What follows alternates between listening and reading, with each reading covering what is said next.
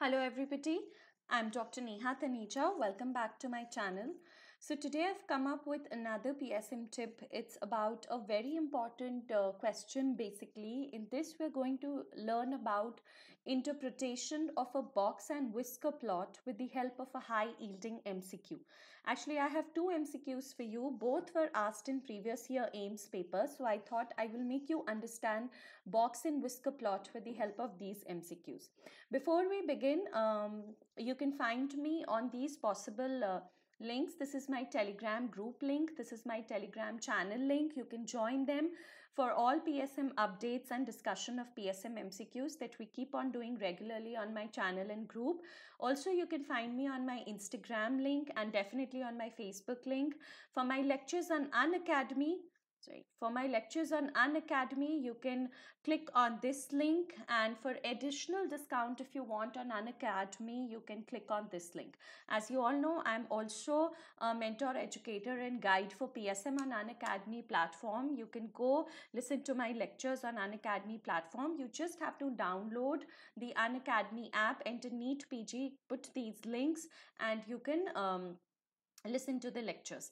If you want to subscribe to any course of Unacdemy, like we are offering NEET PG courses, FMGE batch courses, okay, for 2020 FMGE examinations, NEET PG 2021 or batch courses for 2022, you can again download the app, click on the link and subscribe to Unacdemy. For any additional discount, you can use my code Dr. Neha 10.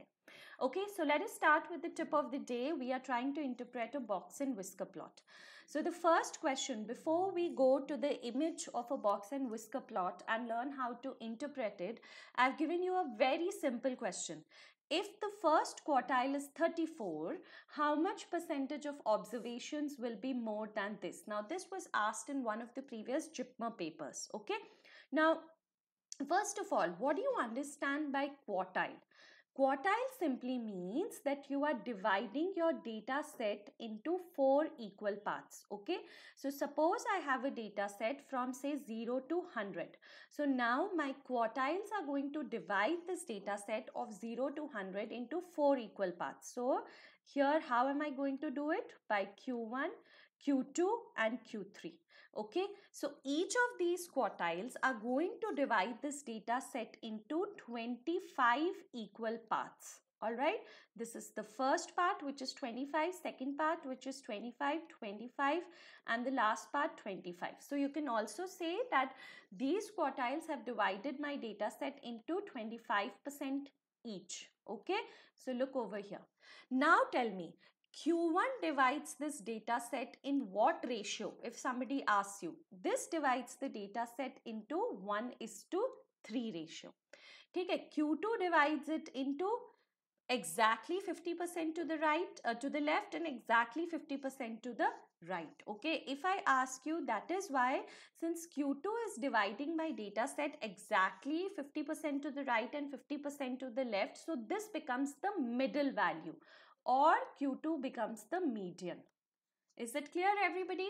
And what does Q3 do? This divides my data set into a ratio of 3:1, which means 75% is before, all right, is lying before, 75% of values is lying before Q3 and 25% of value is lying towards the right of Q3.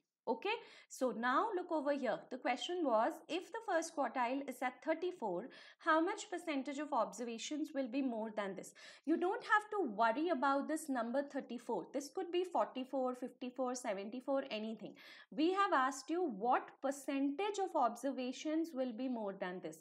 So if the first quartile is over here, which is say at 34, okay, then how much percentage of observations will lie more than this? So you just have to see that first quartile divides my data set into a ratio of 1:3. That means here is 25% and above Q1 is how much?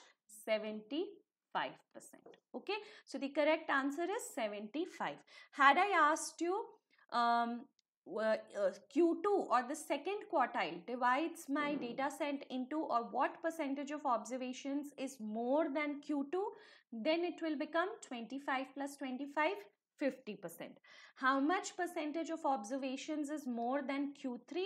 It will simply be Q3 divides it into a ratio of 3:1. So 75 is less than or is below Q3 and 25 is more than Q3. So this is 25. Are you understanding this point? So this is the first question which I have tried to make you understand the concept of quartiles, how it is dividing my data set into 4 equal parts. Now, these quartiles can be represented by a statistical image. What is that statistical image called? A box and whisker plot. Let us have a look at this. This is a box and whisker plot. This is the image of a box and whisker plot. Okay? Now, question that was asked, okay, this was asked in one of the AIIMS paper in 2018. All right. Which of the following option related with the image is correct? Okay, so does this represent a negatively skewed distribution? Does it represent a positively skewed distribution? Does it tell us that 75% of values are above 25 milligram? Or does it tell us that median is 50 milligrams? So you have to tell me that which out of these following statements are correct as represented by this diagram. So the first point, this is a box and whisker plot. When you remember that this is a box and whisker plot, you have to know this represents quartiles. Okay, so this thing is the box. Okay, these tails are its whiskers. All right, these tails are its whiskers. Okay, now we have to tell me that when we are saying that box and whisker plots represents quartiles, that means in this box I need to have a Q1, Q2, Q3. So how am I going to denote them? So this lower one is Q1, this one middle one is Q2, and this is Q3. Okay? Now, if you drop a perpendicular line from these over here, Q2 and Q3. So, where does Q2 come? Almost this Q2 comes at 25. Okay, so Q2 comes somewhere around 25.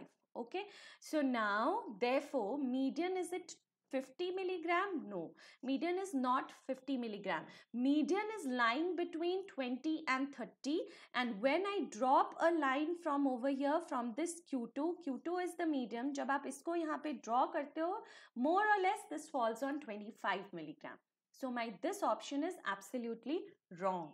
Now to understand it in a better manner, suppose I draw it horizontally. This is my data set from 0 to 100. Okay, over here is say 10, over here is say 20, over here is say 30, over here is 40, over here is 50, and so on. Now if I draw my box and whisker plot over here, what do I see? That I see that my box is lying between what? My box is lying between 20 and 30 like this. Okay, and the bigger tail, and the tail is bigger from 30 onwards. Okay, so this is my Q1. Okay, this over here in the middle is my Q2 and this is my Q3. Okay, so now again if you draw a line over here, this comes at 25. So definitely my median is 25. Look at option C. 75% values are above 20, 75% values are above 25 milligram. Can you tell me? Is 75% of the values above 25 milligram? So what is 25 milligram? It is Q2. If you remember from the previous question, Q2 divides my data set. If I draw it over here, let's draw it here. Q2 divides my data set. If this is 0 to 100, Q1, Q2, Q3. So Q2, each quartile divides it into equal part of 25% each. Alright, so my Q2 is where? My Q2 is the median. So this divides my data set exactly 50% below and 50% above, or 50% to the left and 50% to the right. So Q2 is at 25 milligram. So what percentage of observations lie above Q2? Is it 75% or is it 50%? It is 50%. Okay, so this option again is wrong because 50% values are above the median, which is 25. Now comes the tricky part. Is it negatively skewed or positively skewed? Students, please remember, whenever you have to find out about skewness, you have to look at the direction of the tail. Okay, so if I have a distribution like this, okay, if a curve goes like this is the direction of the tail is pointing towards the right, so this is a positive skewness.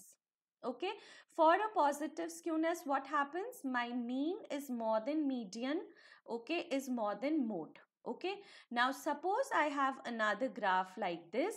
If the graph goes like this, okay, now where is the direction of the tail going? It is going towards the left.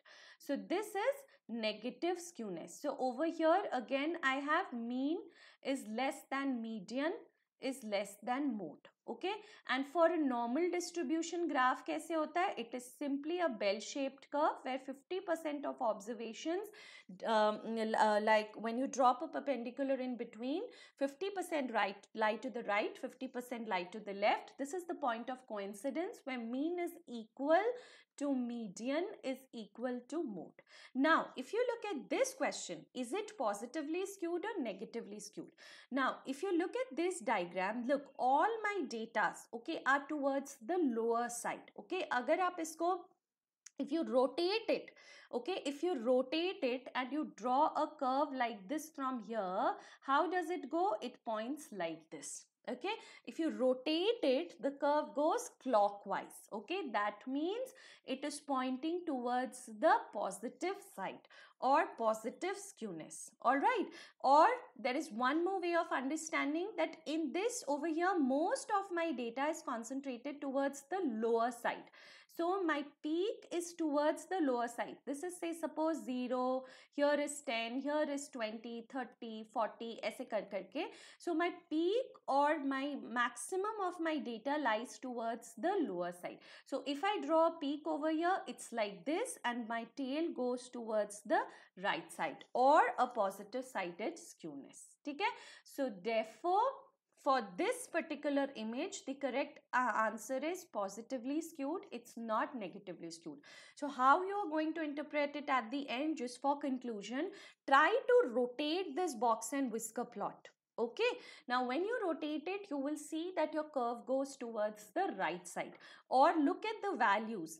If these values are more towards the lower side, the clustering is towards the lower side. Therefore, the peak will be towards the lower side, and when you draw the curve, it will point towards the right. Okay, so I hope you've understood this. Also, how you can find out Q1, Q2, Q3 from this image, and how you can decide what percentage of values lie above and below a particular quartile is what I have taught you. Okay, similar questions can come for INI CT exam happening on the 20th of November or any other entrance examinations. Okay, so I hope you liked it. If you have any question, any comment, put on the comment section below. And do like, comment and subscribe to my channel.